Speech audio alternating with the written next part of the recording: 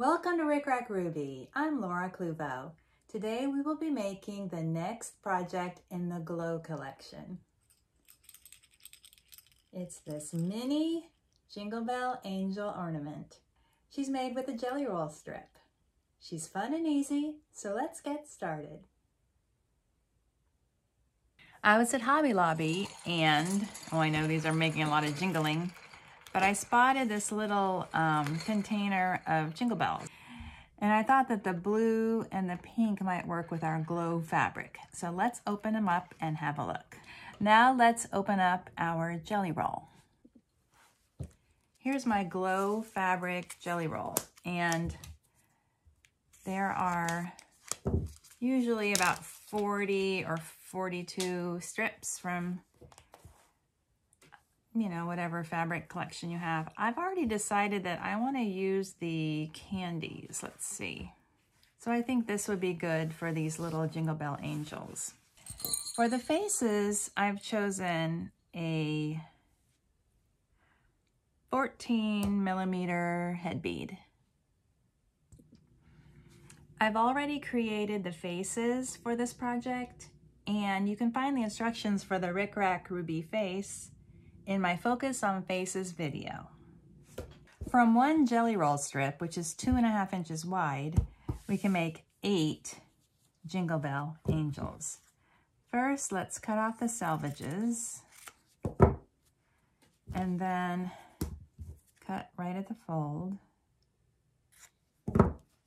and then cut this one in half. Now my strips are each about 11 inches long. 10 or 11. And then I'm going to cut each one of these lengthwise. I'm going to go over and use a rotary cutter. I'll be right back. My strips are ready to go. I have 8 of them cut. My sewing machine is threaded with white thread. And while I was looking for this, which I believe I will use for the wings, I discovered that I have a container of this sort of purplish color, and I really like that. So I'm going to use these too. So this Jingle Bell is about 1¼ inches across. And I'm going to take a ½ yard of fabric, a ½ yard of ribbon. It's 3/8 of an inch wide. And I'm going to thread it through the top of the bell, like that.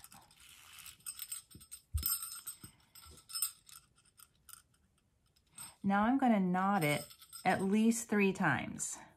I need a nice tall knot here, because this right here is what I'm going to be sewing the top of the dress to. So the head will be threaded on above the knot. And of course you don't have to have this exact ribbon, but it needs to make a fairly substantial knot right here. I'm going to thread this through my face bead from the bottom to the top, both ends.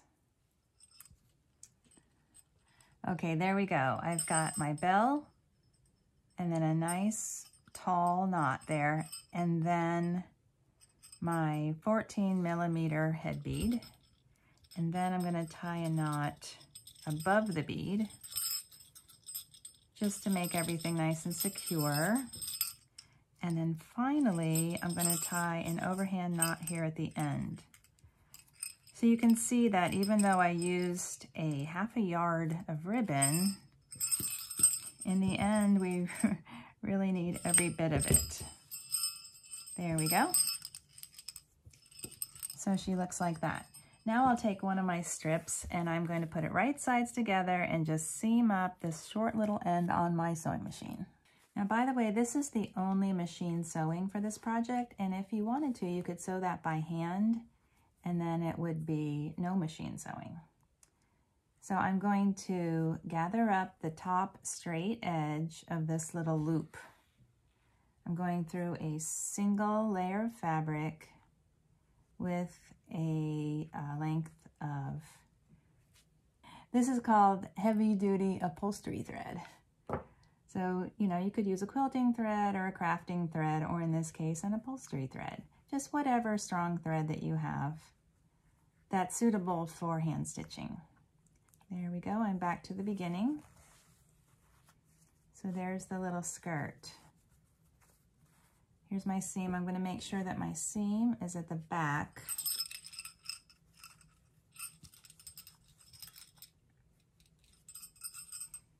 I'm going to place this little dress below her chin. And remember, I'm sewing through the ribbon right here.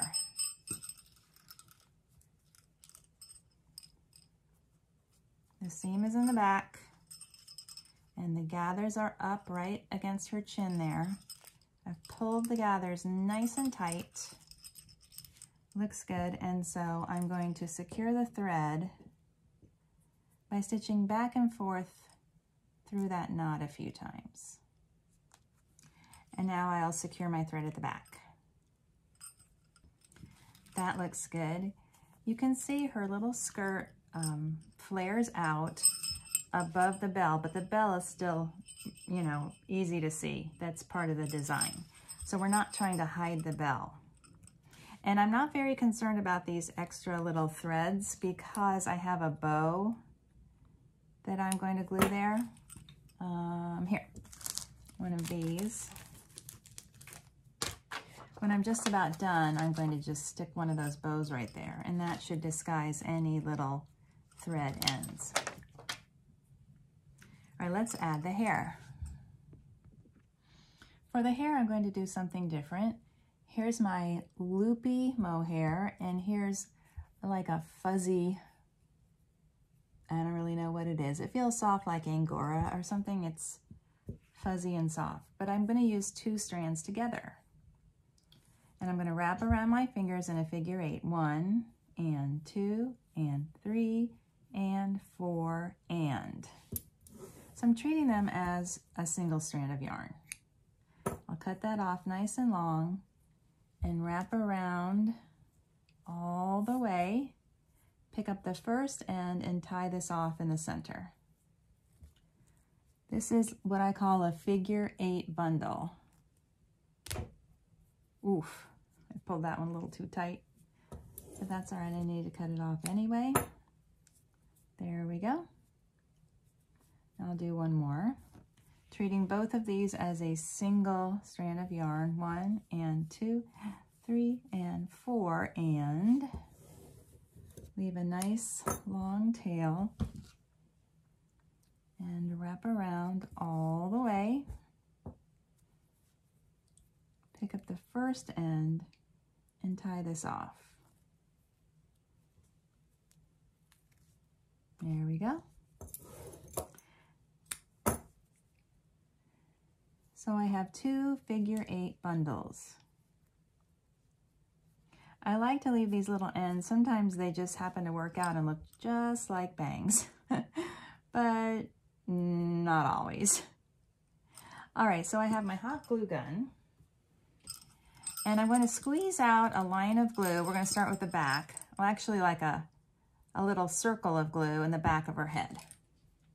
I'm noticing that this bead is not completely round. It's, I don't know, somehow it got cut off a little bit there, but that doesn't bother me. So there's the glue, and I'm going to place the center of the bundle right there behind the ribbon up here, and sort of press those into the glue on the back of her head.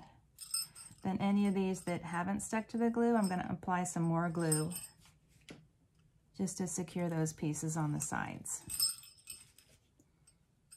Here's how it looks, and there's the back.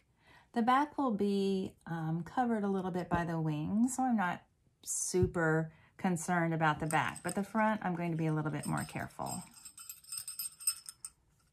I'm going to squeeze out a little bit of glue right in front of this knot, and then I'm going to place the center of the bundle right into the glue.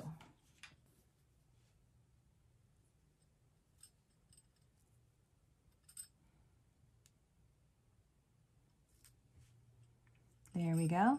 Then I'm going to twist this side just to get a feel for how it's going to look. and then twist that side, and I like it. It's going to be good. So I'll just go ahead and squeeze some glue out right here on the side of her face, and then twist and press that yarn into the glue.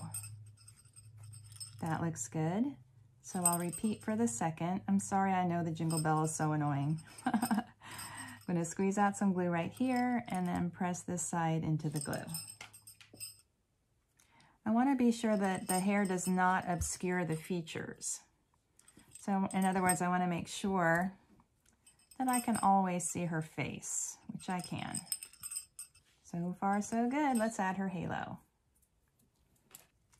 This is 20 gauge gold wire and wire cutters. I'm going to cut off about 2 inches. And then I like to use my thimble just to shape it into a circle or a U. And then a little bit of hot glue on each end of the wire, and then I'm going to press each side of the wire into her head like that. That looks good. Now for the wings, we're going to use this garland. It's from Target, Wonder Shop, and it's sort of an aqua blue colored garland with these little stars. It's kind of like a tinsel garland, but with stars. And it's wired. So I cut 7 inches of this little garland, and I'm folding it in half. I'm folding it in half just to determine the center. It's not about the fold, it's about just determining the center. And then I'm going to fold each end over. This is for the wings. Into the center like that. Okay. They should look approximately the same. And then these little ends, which overlap about 1/4 inch beyond the V, I'm going to fold up over the point of that V right there.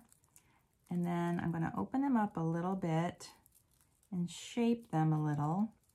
And then on this side, which is where the raw edges of the wires are, they're right here, I'm going to apply some glue and press that onto the back of her head. There's the glue. And remember, the raw edges of the wire are against the head. So the folded edges of the wire are in the back here. And then finally, let's add this bow under her chin.